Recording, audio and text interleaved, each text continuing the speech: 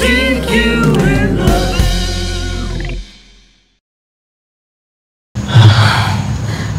Wow, that was good. I know. That was amazing. Not amazing, but good.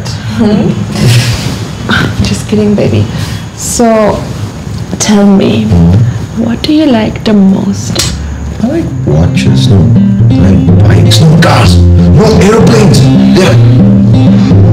What do you like the most in me? Oh, I mean, I like you. You're so hot and you know. So, tell me, how do you like my little mole?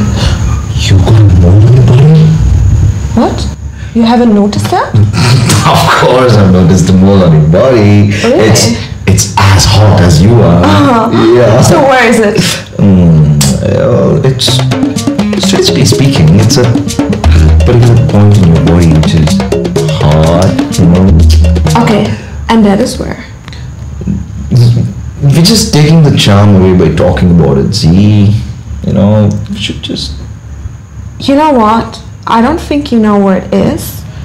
And I think I should really start hating you for this as well. No, please don't hate me, but yeah, you're right. I don't know it, but... Actually, hating is an understatement. I should kill you! No. You cold-blooded... No, baby, come here. Okay. Here's what we're going to do now, okay? You will show me where the mole is. And I will take a look at it so that I won't forget it again. I'll show you where the mole is. Yeah. I think you're perf. That is what I think of you. Why? I mean, yeah. Why? I don't like this. You should just get out of my bed now. It's our bed. No, it's not anymore. Please get out.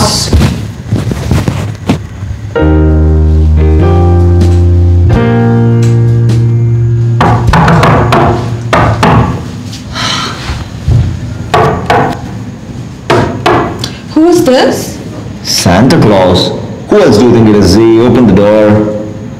Are you still angry at me? Damn right I am. What kind of a boyfriend are you?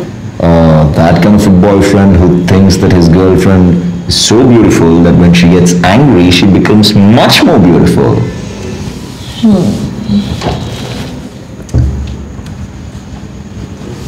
And who knows his hot girlfriend has got a beautiful mole and would just like to tease her a little so it makes him feel good again.